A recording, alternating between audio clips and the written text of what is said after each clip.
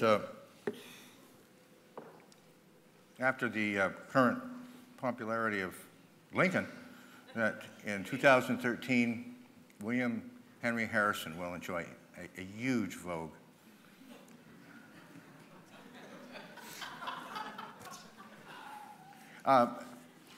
Actually, it's not my prediction, it's my hope that in 2013, we'll finally learn the lesson inherent in the debt cession that we're mired in and begin to think of time not in these, not according to our diminished attention spans, or not according to the quarterly stock report, but in a measure that that means something.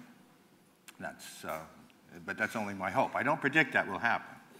I can't tell you. Thank you.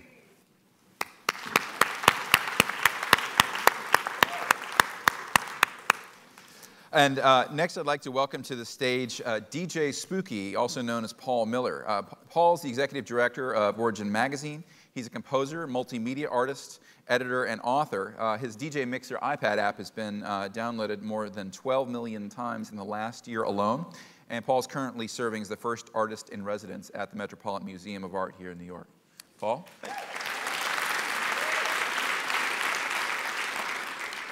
It's a real pleasure to share the stage with Larry. I'm a huge fan. And so what I'm going to do is a little bit of non-linear engagement after going on after Larry's like going on after, if you're an economist, going on after, I don't know, John Kenneth Galbraith or something. Okay, so here's my prediction. What we saw in the last election is that one side of the political discourse, the Republicans, they don't do the math, So I'm predicting that mathematics is going to have to be internalized for the Republicans to ever have relevance ever again. So it's kind of a situation where, one of my favorite writers, William Gibson, has a great phrase where he says, the future's already here, it's just unevenly distributed.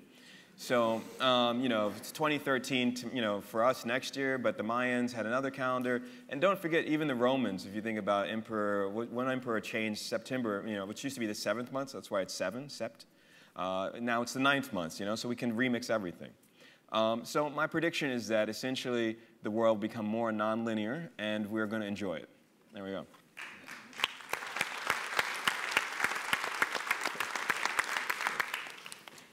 So we're here to talk about social movements. Is my mic on? Okay, great. We're here to talk about social movements. And the last few years has really seen, it's been a flowering of social movements. I think that 10 years ago, or a little more than that, maybe pre-9/11, there was this idea that people were apathetic. They just wanted to enjoy their affluence, and that there wasn't real force behind any social change. Well, in the last 5 years, we've seen two big ones from two opposite sides. First, we had the Tea Party movement come out of the early years of the Obama administration, and then perhaps as a response to the crisis we had, of course, Occupy Wall Street. At the same time, the Tea Party movement is seen as maybe a fading force or a weaker force on the right, and Occupy Wall Street's one-year anniversary just came and went very quietly. I wonder if both of you have thought about those two currents and what they can teach us about social movements going forward. You want to start, Paul? Okay. First and foremost, I have to admit I'm a liberal with a capital L, and I firmly believe in human rights, women's choice, and the fact that most Republicans are really annoying right now. So the problem with social movements, and the good thing about places like MoveOn.org or Avaz.org, is that you can see these kind of movements as catalyzers. And I think it's really important to realize the right wing studied what the left had done in the 60s. In fact, there's certain manifestos and writings that they were even citing as some of their key documents. The good news is that they seem to have overplayed their hand. I'm sorry, Ann Coulter was never interesting and never will be to me. And the fun part about that is that places like Burning Man are building a lot more cultural capital now. And I'm hoping to see a lot more of the people who actually won the culture wars, which is people who believe in human rights, women's choice, gay marriage, and all these things that would make normal Tea Party people burst into flames. Great. Larry, you live on the other coast. You're in San Francisco, right? And things were different. We had Occupy Oakland, which had a different trajectory and a different field than Occupy Wall Street here in New York. What's your view on the last few years of social movements? Well, I think you're right. The Occupy movement and the Tea Party movement were reactive, and both have fizzled away.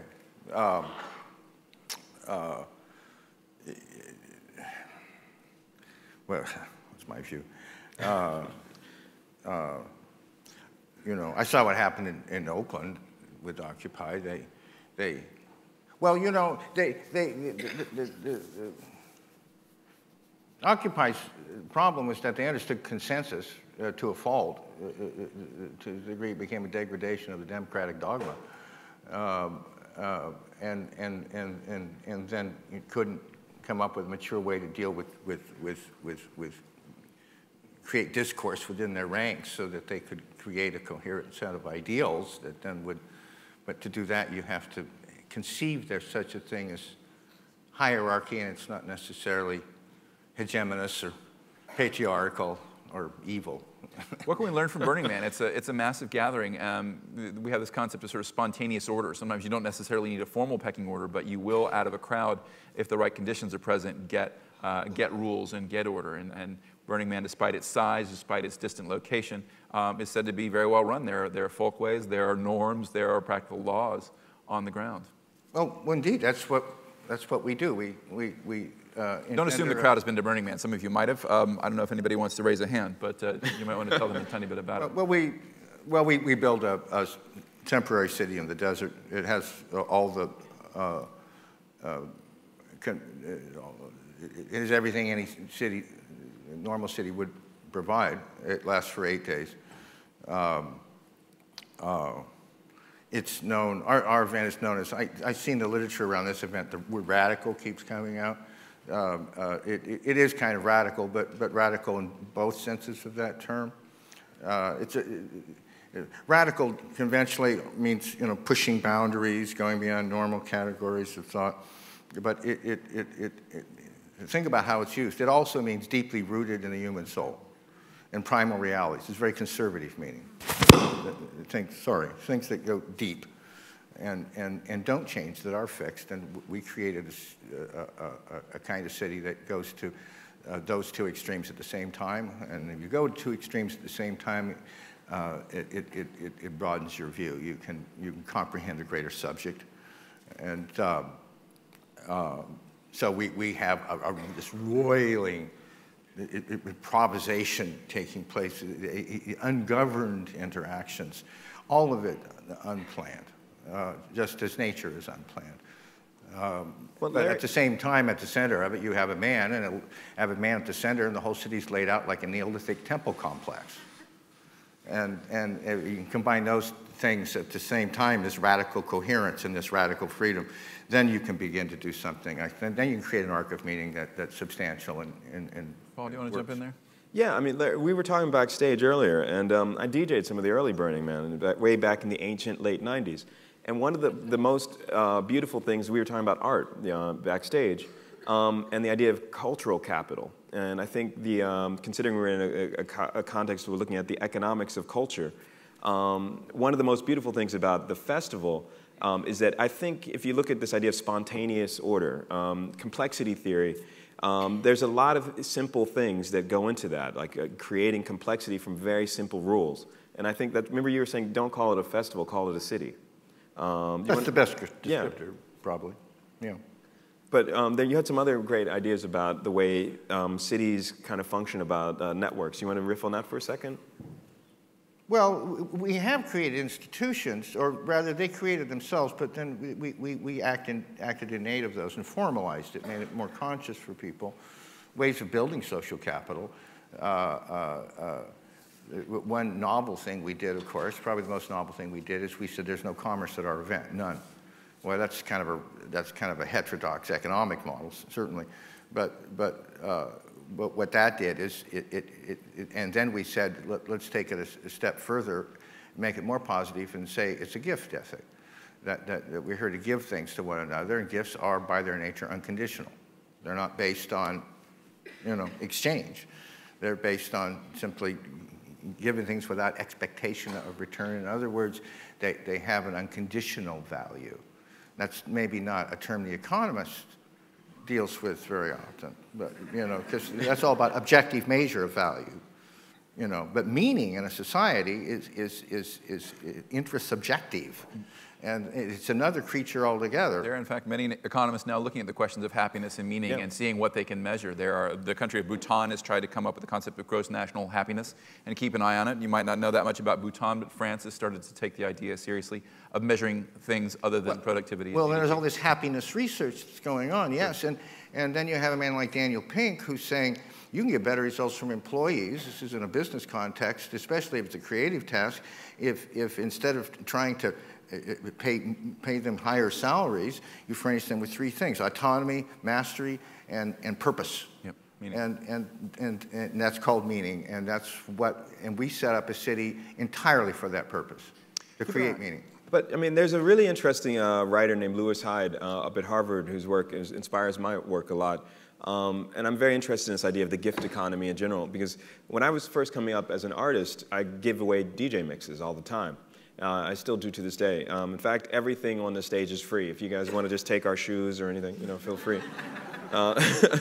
But the fun part about DJ culture and sampling is that it's about the interplay of memory and who owns memory. You know, this is something that I think as we move further into the 21st century, intangible goods are going to be something that people are trying to figure out, because it's very difficult to quantify culture. It's very difficult to quantify the value of these kinds of things.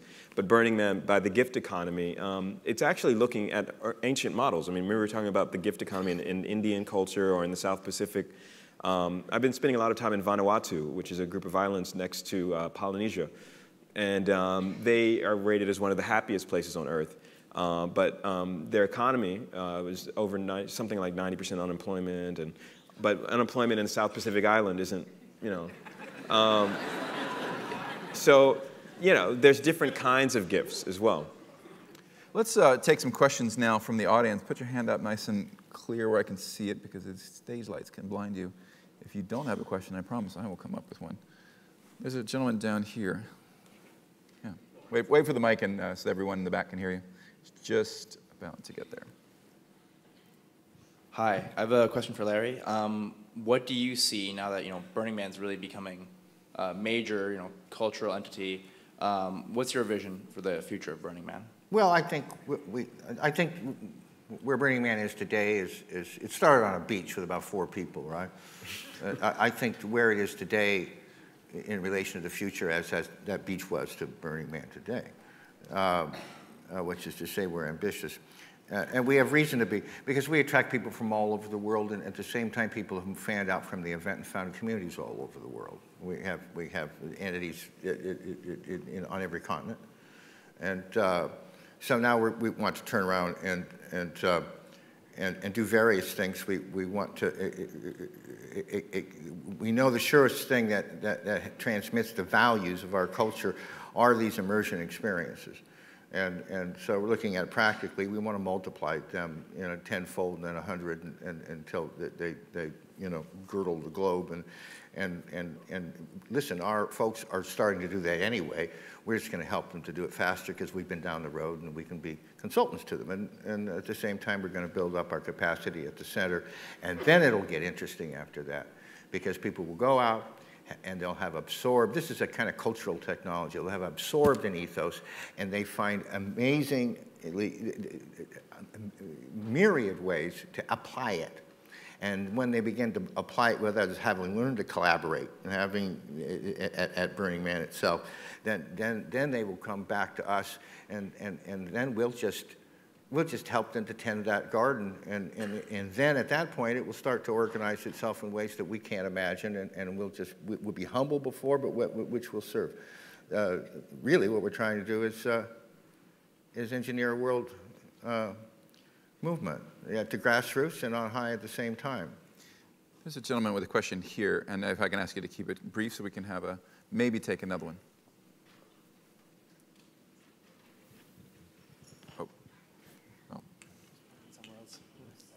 That's all right. All right. You mentioned that several of these movements like Occupy Wall Street have fizzled out. The biggest crisis I think we're facing as humanity is climate change. What do you think social movements can do to turn this around and make both corporations and governments really take action? Paul, I think that's yours. Yeah, I've been working with 350.org and Bill McKibben, who's a very, I think, very compelling advocate for, he just did a tour called Do the Math. If you haven't checked it out, just 350.org, very easy to remember. But the whole idea is that I think these kinds of cultural initiatives help reframe the debate. As we've seen with the last election, the discussion wasn't about the numbers at all. It was about the emotional logic.